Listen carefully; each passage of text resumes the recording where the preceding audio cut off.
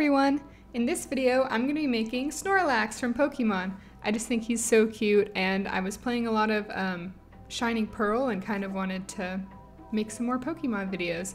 So to start, I'm getting some blue clay, and I ended up mixing it with a few other colors to get the exact color of Snorlax. He's like a dark tealy color, so I added a lighter blue and then some green just to give it that color, and I mixed these all together. So once I was done mixing, I had this color and I just shaped it into kind of like a thick teardrop shape for his body. And then I'm also using that for his head. And then I went on and made the light brown color for his face and stomach and also for his feet. So I took a light brown and mixed a white and yellow with it. And then I made another I guess I flattened out a teardrop shape to put it on his stomach. And here's what it looks like.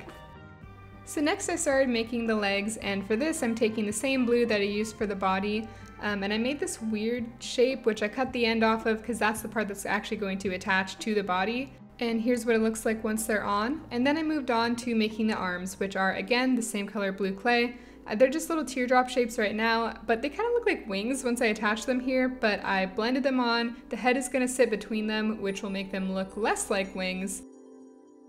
So now I'm going to make the head, and for this, again, same blue. I made an oval shape, and then I attached the ears separately. So I made two little triangles for those, and then I just blended them all together to make sure there were no little seams or anywhere that you could see that they were, originally not attached to each other. You could think of his head kind of like a cat head. It has a similar shape, but here's what all the blue looks like. And then I moved on to more of that same tan color.